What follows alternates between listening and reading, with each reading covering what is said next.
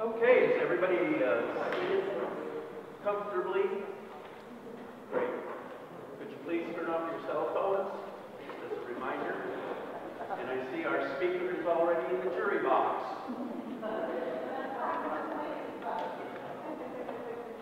Or the what? The witness box. That's a great place for him to be. In any case, welcome to Keepers of Orange County's Past, the exhibit and the lecture series. This is the 6th lecture in this series that has covered everything from dinosaurs like Brontosaurus to dolphins to tonight's speaker on sea level and climate change. This has been a remarkable experience for many of us because we were able to install the exhibit across the hall that I hope you had a chance to visit already today. But this evening after the speaker's done, we will have the gallery open for another half hour or hour, and the hors d'oeuvres and drinks will continue. You can also buy a copy of the book if you like this lecture, which I'm sure you will actually.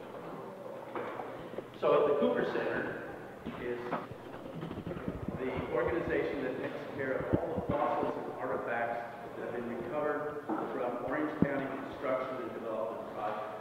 They've been doing that by law since 1977, and we have 4 or 5 decades, because we inherited material of fossils, artifacts, and historical objects at the Cooper Center.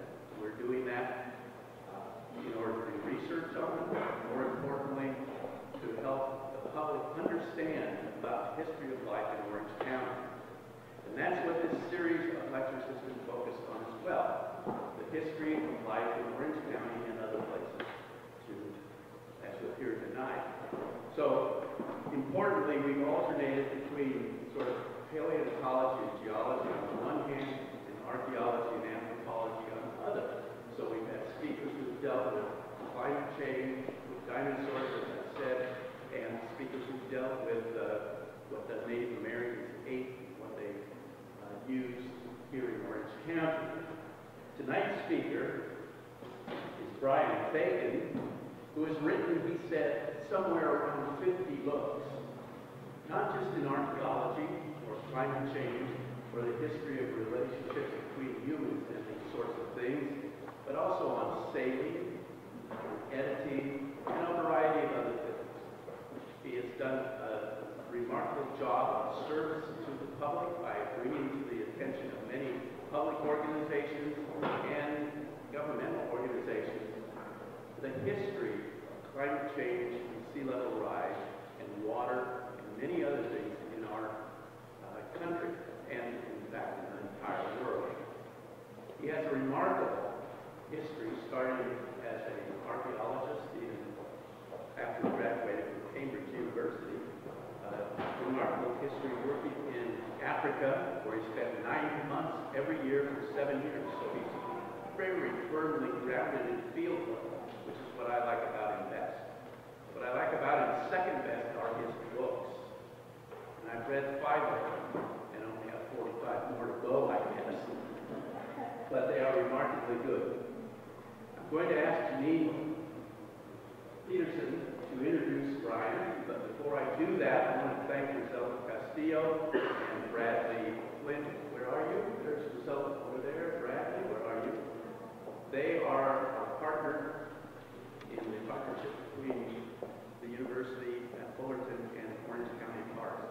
And Griselda and Brad helped us put this exhibit and this series together. Without them and the cooperation of Orange County Parks, we would be nothing.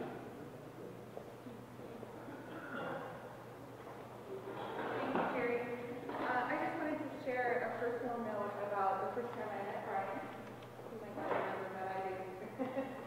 He came to speak on Catalina Island, where I worked for many years, and it was over 10 years ago, and I was so excited because when I was first becoming an undergrad, I was studying history, and my first anthropology class was Archaeology 101, and he wrote my textbook.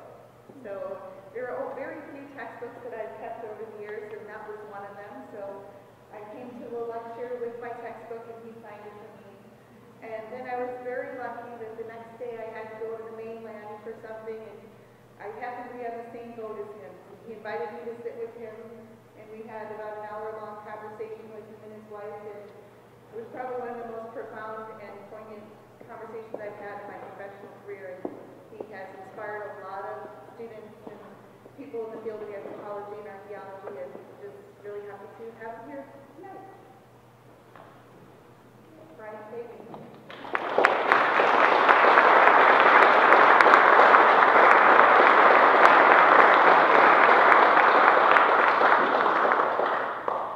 Good evening, ladies and gentlemen. I'm very honored and flattered to be here. I hope I'm coherent. I've been suffering from Orange County freeways. I'm not used to this. Anyway, what I'm going to do tonight is tell you the story of rising sea levels. And this all began as a project when I was at an Aspen Environmental Forum in Aspen, which was a rather weird gathering, except for a retired Bangladeshi Major General who gave a 20-minute talk on rising sea levels and their implications for the country of Bangladesh, which lies, as you may or may not know, about 38 feet above sea level. And he told us some of the stakes involved: rising populations, short-lived agricultural land, hostile neighbors, and nowhere for people to move as sea levels rose and as groundwater was aggressively contaminated by said sea levels.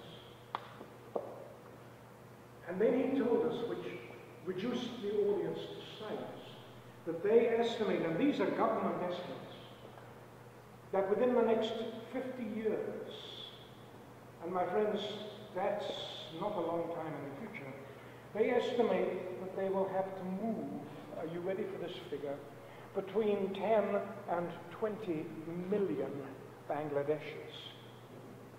And there was nowhere for them to go. And you could hear a mosquito clear its throat a mile away as he said this. He shook us.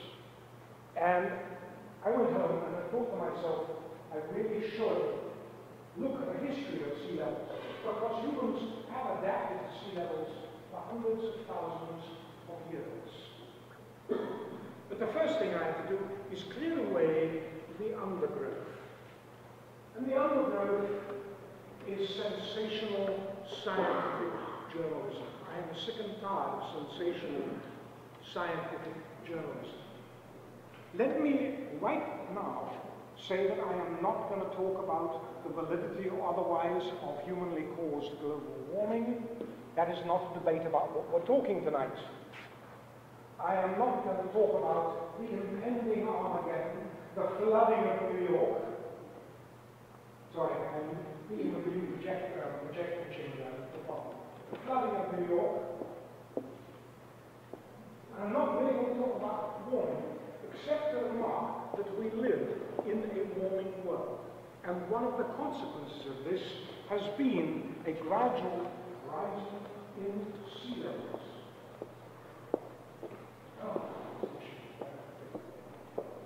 Thanks to satellite measurements and other such devices, we now know with considerable precision that sea levels are rising on a long-term trend.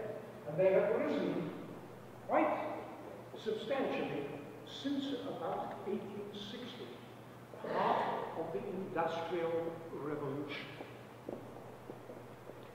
And we are faced with a world in which sea levels are going to progressively advance. What does this mean, and what is the history of it?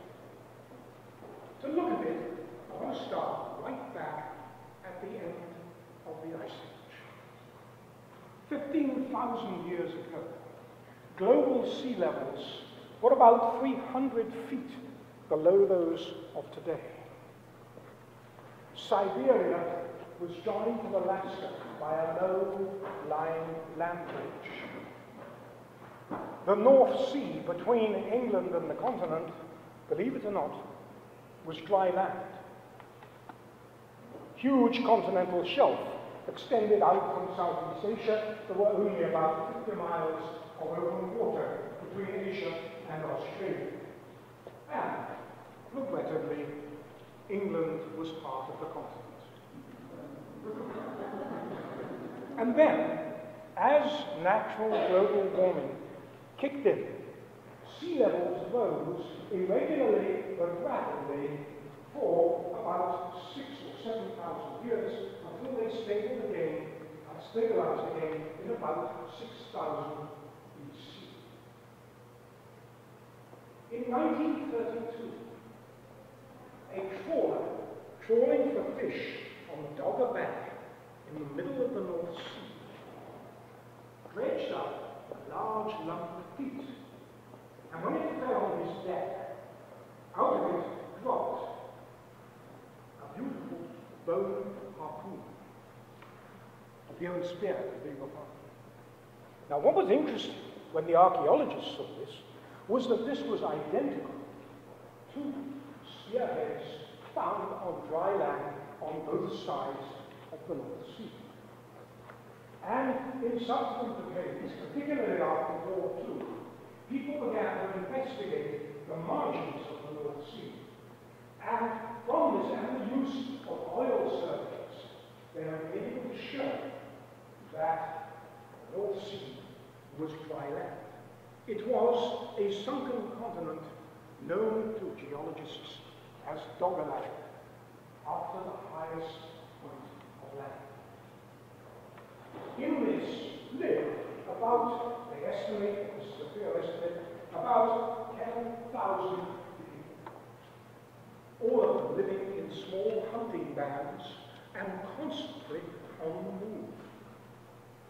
Here's a map of the North Sea in about 16,000 before Christ. Look at the continental shelf.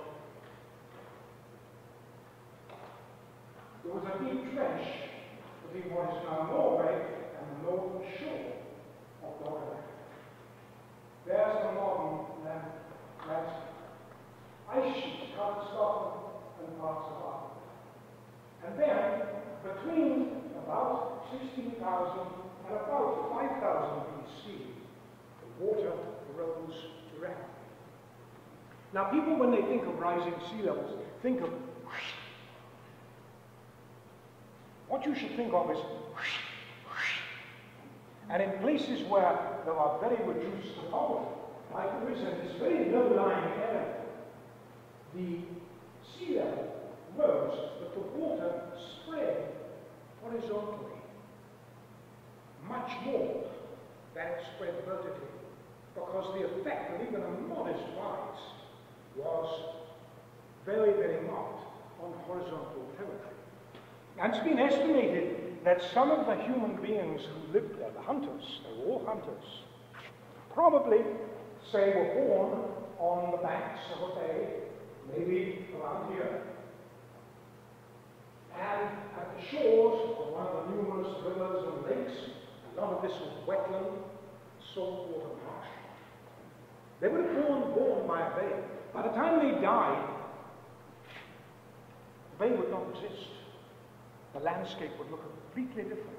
There were places where the land would, or the water would rise perhaps as much as 2 or 3 miles in a year.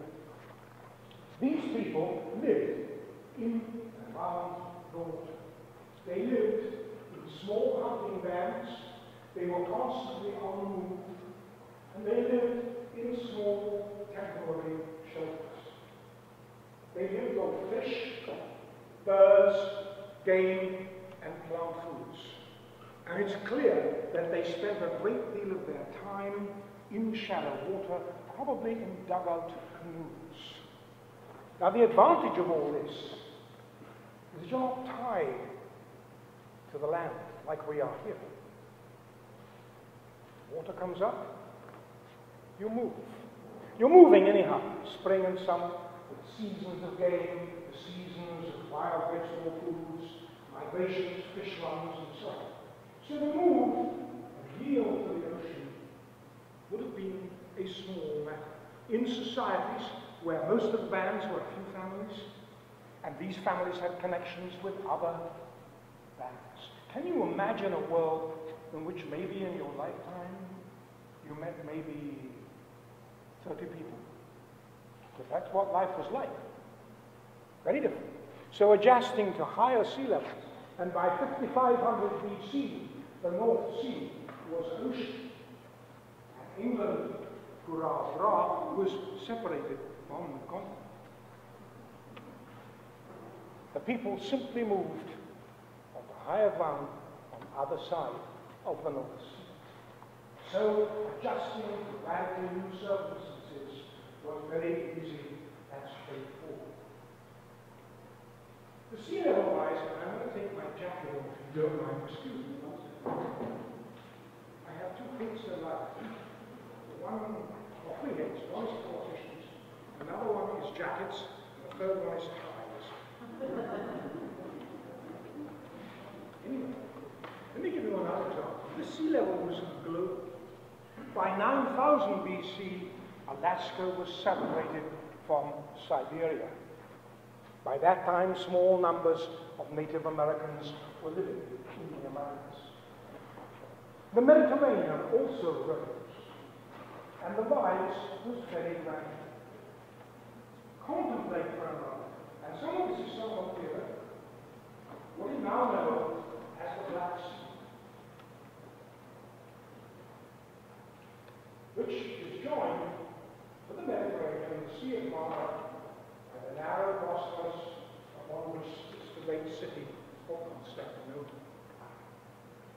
Now, until about 5500 BC, or a little earlier than that, the Black Sea was a glacial lake fed by ice sheets of meltwater from the north.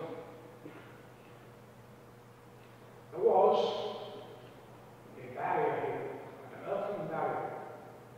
But as the sea levels rose, and apparently somewhere around 5500 BC, maybe during a storm, the water burst, and the Mediterranean cascaded into the Euxine Lake, which is about 200 feet lower than the Mediterranean at that time. And things completely changed. Here was the ancient shoreline. Here's the modern Black Sea. And along the shores, there were concentrated relatively dense populations of farmers. How do we know that? Simply because of the landscape. What happens if you're a farmer living in a village, and suddenly, and some people estimate this happened within 2 months, the Black Sea flooded? You can imagine in panic, abandoning fields, maybe with growing crops, driving their cattle to higher ground. Probably people were drowned, intense conflicts between neighboring communities, and a major natural disaster. It is thought by some people that the spread away from the shores of the Black Sea resulted in the spread of farmers into temperate Europe, into the forests in this region here. So much of this we still don't understand. We're looking at an area of science which is very much still in its infancy. What was the impact? And when you have farming villages, you're far more vulnerable than you are if you live in a small country.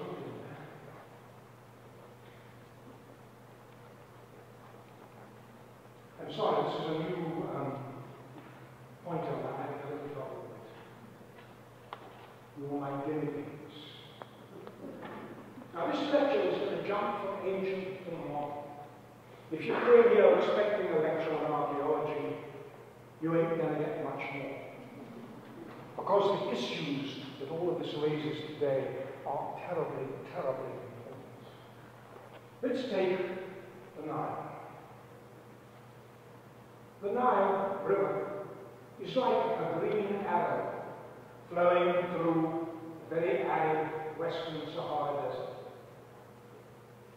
Up in the north by the Mediterranean is the blossom of the lotus tree. the delta, a flat agricultural area which was the breadbasket for the pharaohs of thousands of years. 15,000 years ago, when the Mediterranean was much lower, the Nile flowed through a narrow gorge, flowed rapidly, cut down through the delta.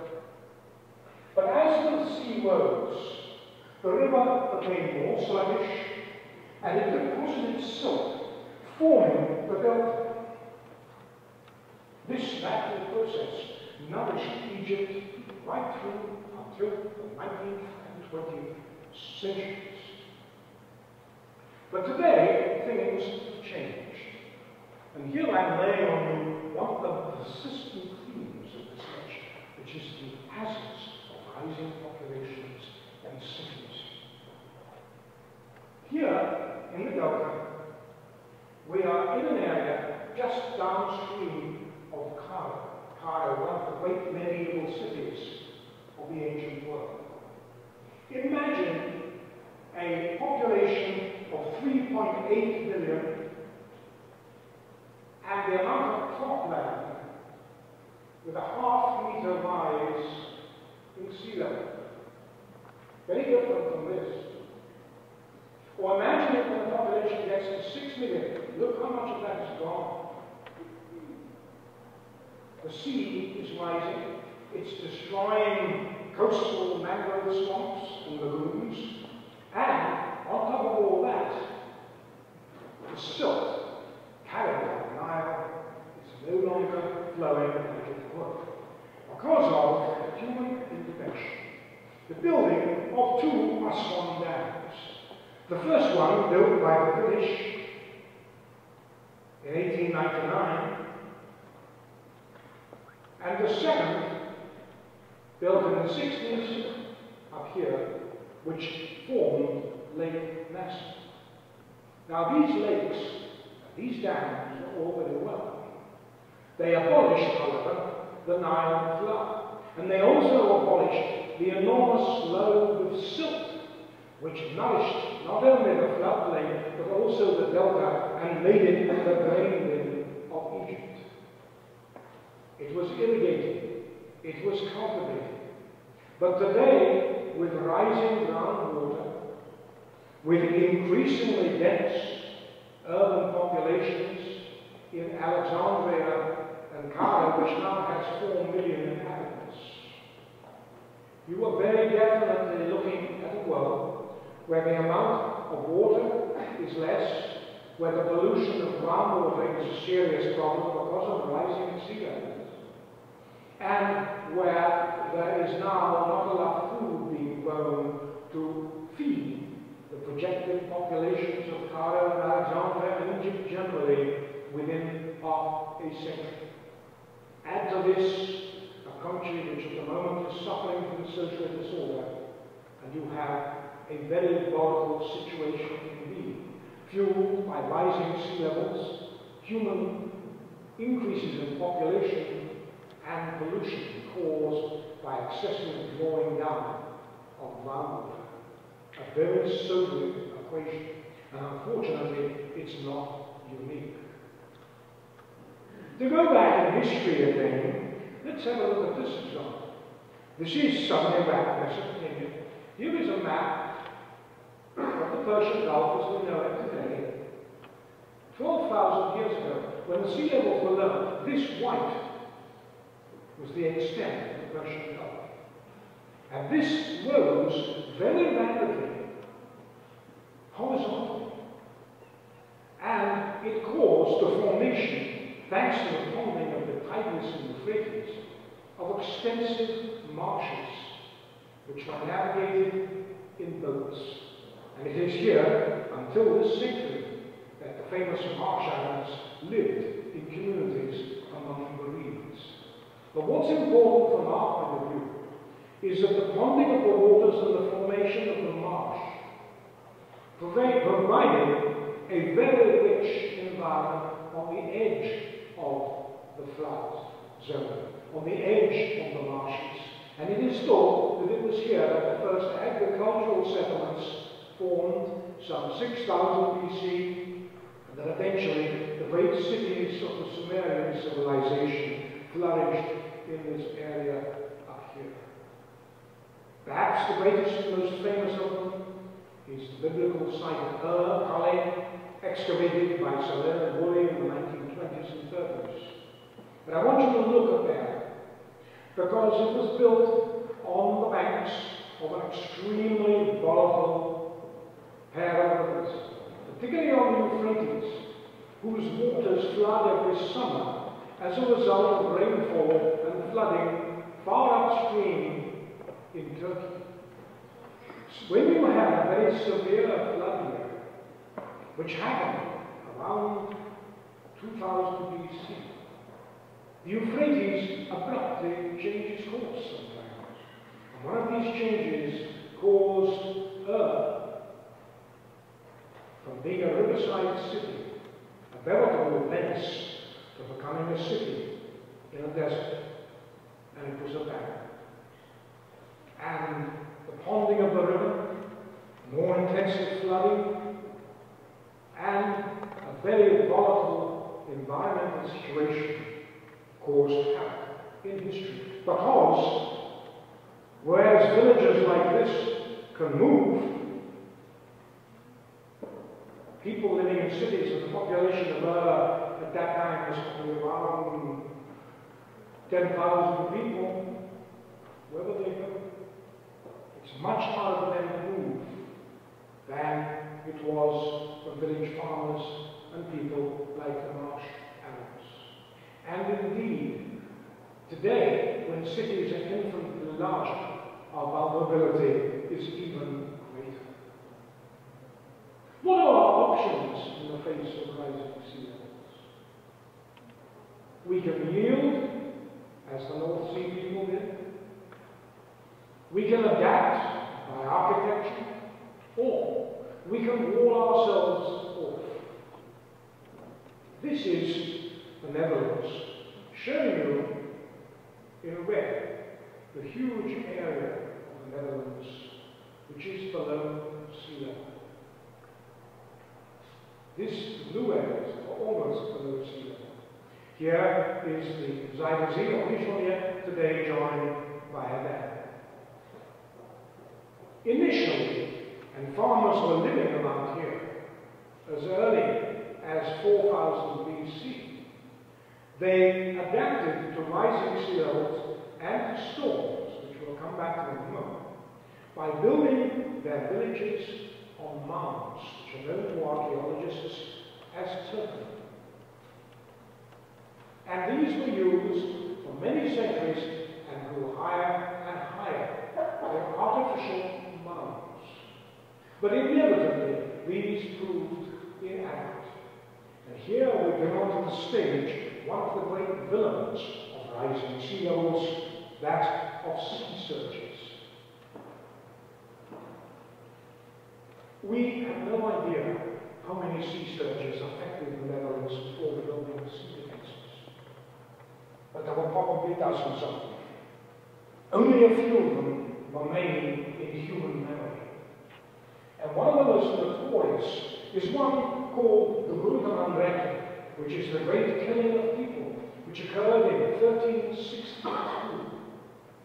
This killed, they estimate, 100,000 people as a minimum, and many, many more sheep and goats.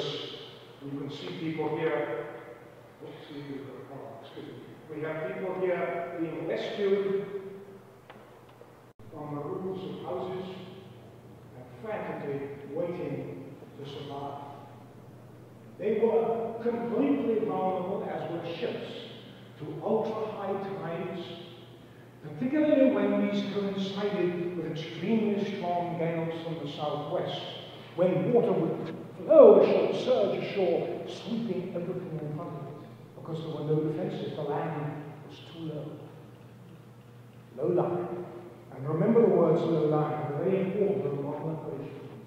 And it was about then that the Dutch decided to wall off the ocean, something they'd been doing for nearly 1,000 years. They began with earthen barriers, which did not work. inadequate. Then they started to use timbers. The only problem was the Dutch East India Company ships brought tropical worm with them, which ate the foundations.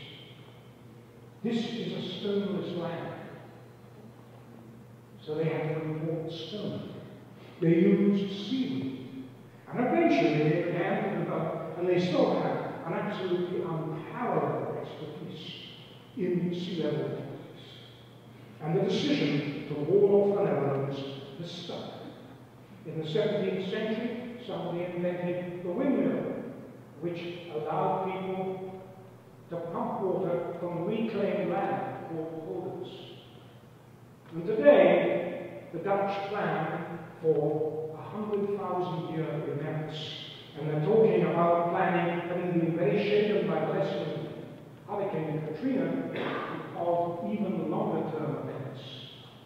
If you live in the Netherlands, in a tide village, which you do here at a cost of $1 million a foot, you don't see the ocean. You see a dike like this, and on it flocks of incredibly fat, prosperous-looking sheep. They live in an artificial walled world. And there was, finished in 1987, a huge project called the Delta Works, the final stage of which was building this barrage, terminal barrage here, down by the shore.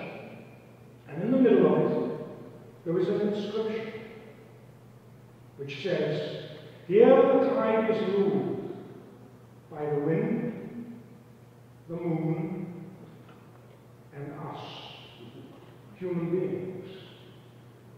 Is it? That's a very bold projection. And it's interesting that the Dutch are very long-term thinkers. They are spending enormous sums of money on sea defenses. They are raising the docks in Rotterdam by a meter. They are building floating neighborhoods because they reckon that rising sea levels are here to come. Their biggest dread, which is what all this is about, are sea surges caused by extreme weather events. They had a bad scare the year before Katrina when things got very nasty. And extreme weather, according to people who are experts on climatology, is likely to be something that we're going to see more of in the future. So there's danger, and it's very easy to have hysterics about it, and the media love hysterics. But the issue here is a long-term one. How long-term? Well, if you go back to 2000 BC, and the city of Lofar in India, which is on a river, and is remarkable because it had one of the world's first artificial docks, which was connected to the river by a tidal channel shut with stone gates. Here it is reconstructed. Warehouses, a densely populated city surrounded by seawalls.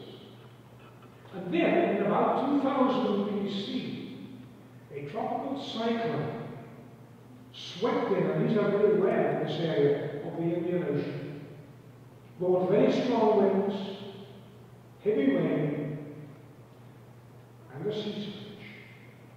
And Lofar ceased to exist. That's all that remains today.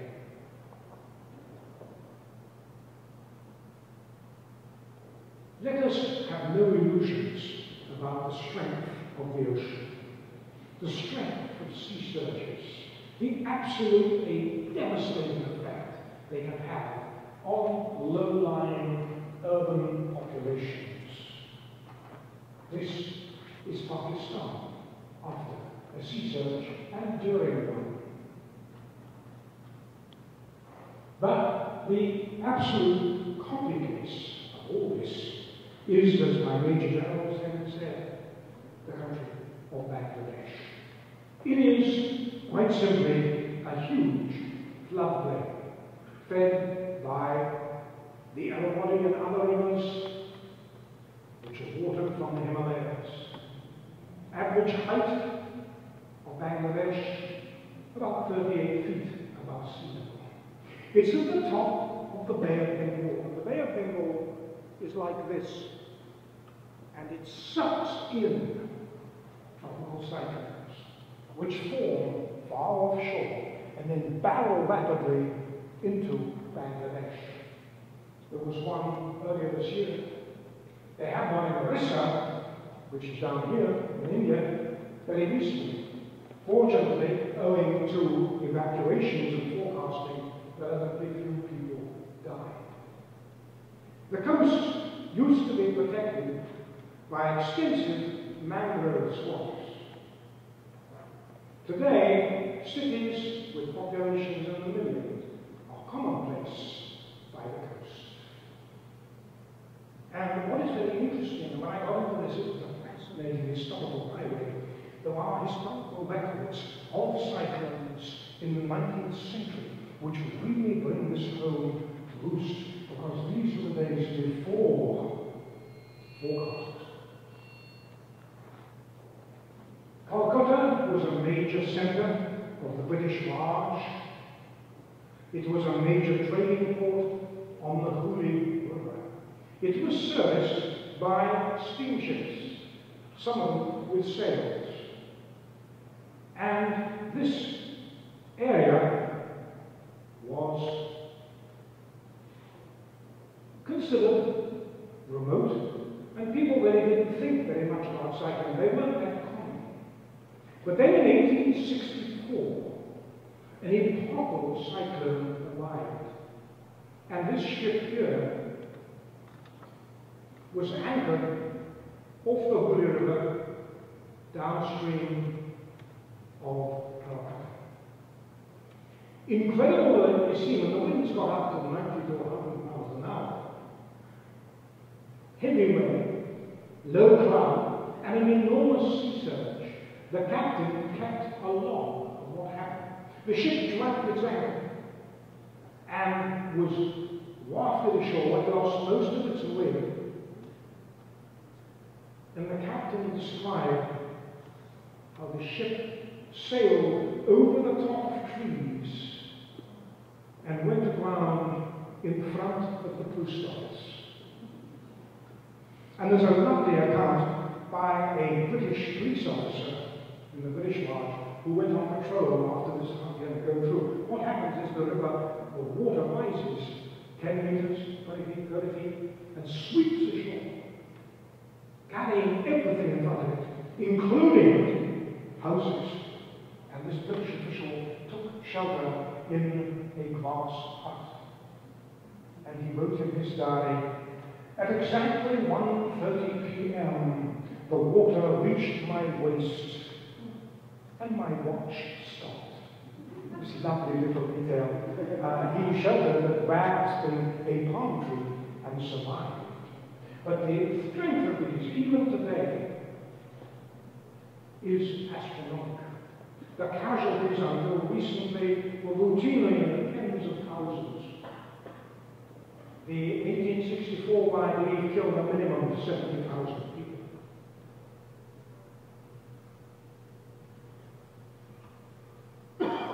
This, in a population which basically lives partially afloat.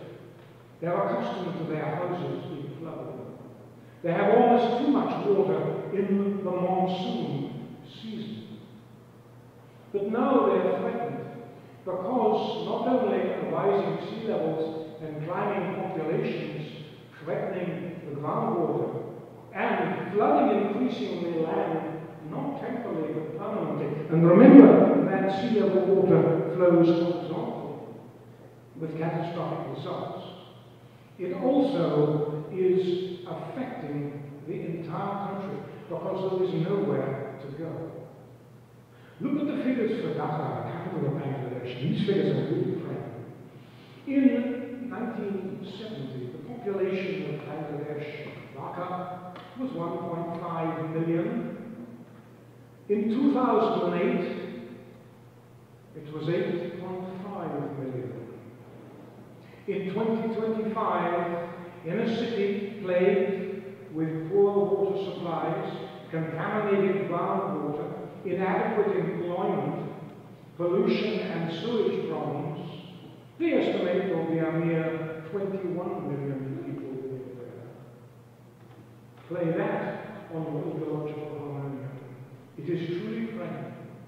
And what the Bangladesh Major General said, and I agree with him, is that one of the great problems of the coming century, and it's a long-term problem, is that of environmental refugees. These ones from Indonesia, who have nowhere to go. And you're not talking about 100 people or thousands, you're talking about millions. And these people, many of them, are subsistence farmers with deep roots in the land. They are not, repeat, not skilled laborers. Many of them traditionally have gone into cities and send money back to their families. But the whole situation is very, very complicated, and it is a problem that your generation is going to have to solve.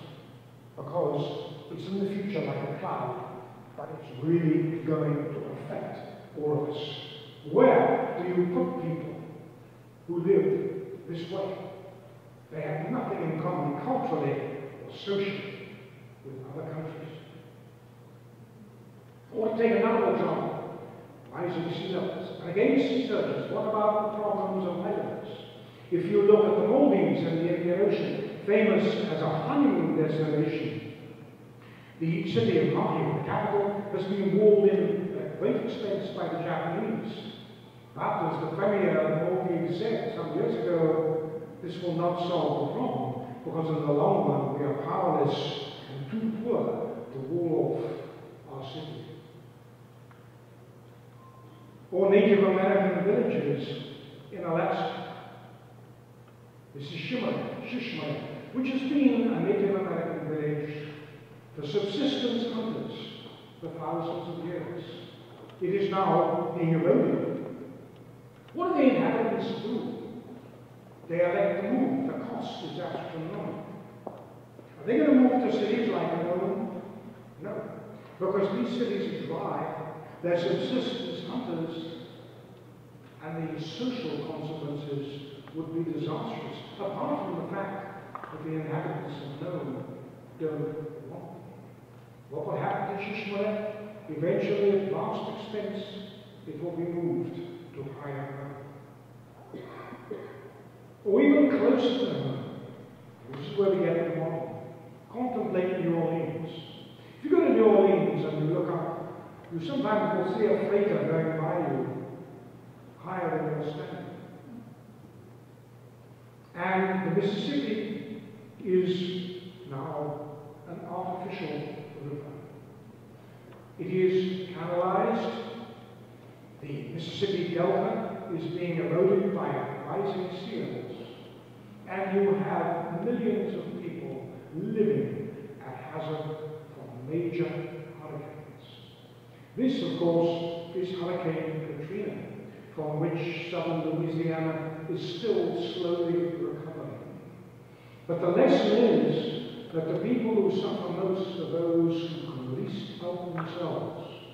And the second lesson is that ultimately your most useful mechanism for survival are the ties of kin and family and neighborhood. And in some places in Louisiana, this helped. Contemplate a Category 5 hurricane and sea surge coming ashore in New Orleans, or Miami Beach, or Fort Lauderdale. Contemplate. How would you deal with this? Would you evacuate people? And even if you do, think of the damage. We are extraordinarily vulnerable, not necessarily to slowly rising sea level, although there are still problems, but to the issue of extreme weather events such as hurricanes and cyclones, and the devastating damage they do to modern urban industrial societies. The most recent in this country, of course, is Superstorm Sandy, which reduced large tracts of coastal New Jersey to rubble. What do you do? Do you rebuild at vast expense? Do you put houses on lakes? Do you rely on the forces of the marketplace, which will cause people no longer to buy houses at sea level within the sound of the breakwater, and where the best houses and the most expensive are on higher ground? This is what they think is going to happen in parts of California when sea level rise. Or you pay the price of a new building. We live in a society which has an extremely short political attention span, when really we should be looking at this problem in the context of generations. Look, another example, the other side of the world, Shanghai. How many of you have been to Shanghai? Ooh, a culture. Ooh. Shanghai has only one merit, a spectacular skyline. It is, of course, a trading center. The Bund here was the famous British trading area. But what is generally not known is that Shanghai, which is on a coastal belt, is under attack from rising sea levels, from reduced silt owing to the building of the Three Gorges Dam, and subsistence caused by drawing down too much of the groundwater, and subsistence caused by the building of high-rises. And what the Chinese have done is walled off the city at vast expense. Is this the long-term solution, or will Shanghai have to be moved? The Chinese are spending money hoping it will stay there. The chances are that some catastrophic event may well cause them to change their minds. I'm in a doomsday here, and I want you to think about this. Because you're talking here about millions of people. Or the famous northern Japanese tsunami in full flow here, which displaced millions of people and caused catastrophic damage. Another form of sea surge, which with rising sea levels could be far more destructive than it was in the past. And it's very interesting to note that there were oral traditions from hunter-gatherers here from the 18th and 19th centuries, which noted that the elders of the groups knew the telltale signs of weather and impending tsunamis and moved their people to higher ground. And there were cases of villages from 6,000, 7,000 BC, which apparently were deliberately sited on higher ground because nearby there was evidence of seawater affecting the fields. And then, today, this month, Typhoon Haiyan, probably the greatest typhoon ever to hit land, an extreme weather event. A minimum of 10,000 people are dead, probably many more, on a low-lying area where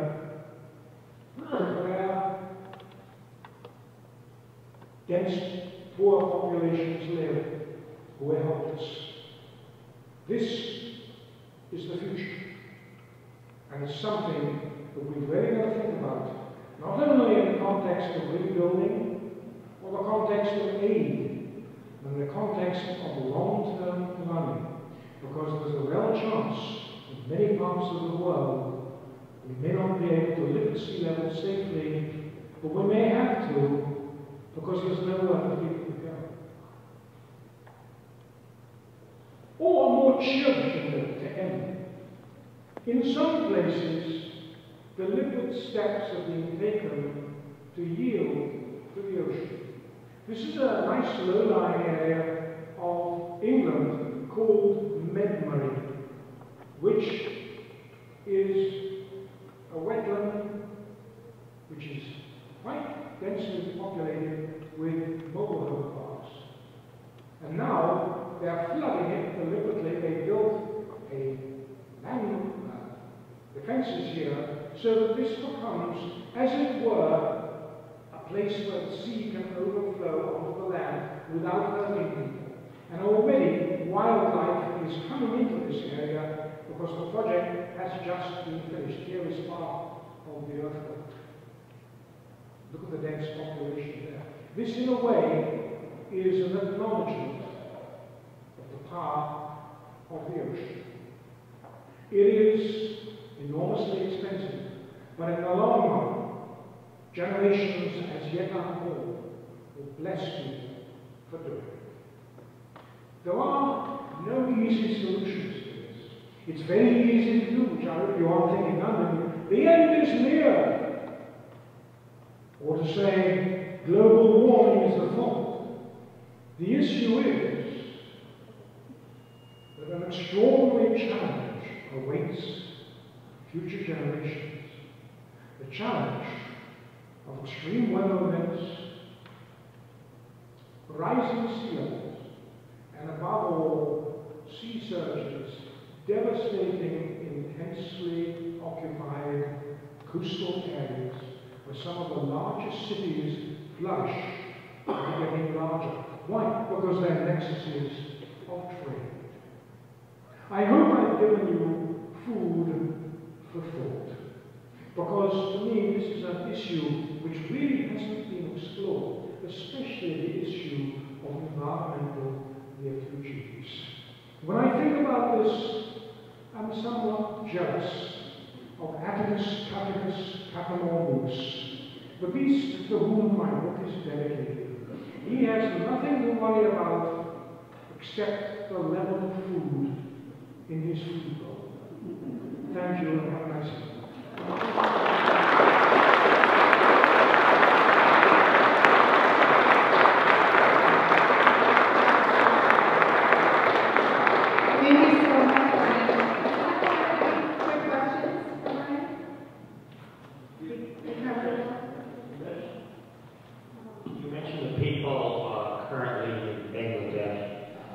In Bangladesh, the population, what is their government or what is the world government doing to help these people? If you're saying in the next 50 years they may be facing their doom. The Bangladesh government, with the help of international relief agencies, has developed extremely elaborate volunteer-based evacuation plans, combined with much better forecasting of cyclones. Now they have warning and they're using it. They've also built cyclone shelters, which are basically structures on legs. And the result is, with the recent one, that the casualty level is very low. And remember, these people are used to living in water, and the recovery rate in a natural way is fairly rapid. What is not really dealt with, and the Bangladeshis are grappling with this problem, they have no easy solutions, is rising population densities. That's the big issue. I'll take 3 more questions from now. I'm just going to go. Anyone else?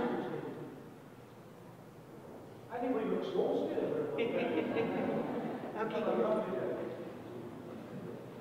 Well, thank you so much for coming tonight. Professor Fagan, Professor Emeritus, he no longer goes into campus because he has a great setup at home. He gave us a lot of examples from places far away, but I want to remind you of Orange Coastal Magazine's article last year on what's going to happen to Balboa Island in the next 50 years. Those people will be living, because they're going to construct dikes around it, in a 6-foot hole in the ocean. And that doesn't even say anything about from Newport to Huntington to Long Beach and the coastal Los Angeles area. All of that will be subject to the same thing. So it's impacting us right now. Just think about that. And while you're doing that, please go back and see our exhibit in the other room. We are going to close this exhibit at the end of December, but we invite you tonight to take part in that. Also, Professor Fagan will be in that room signing books, which are available for purchase for $25. that book, which I've just read, goes into much greater and fascinating detail about the things he just talked about. So let's give him another round of applause.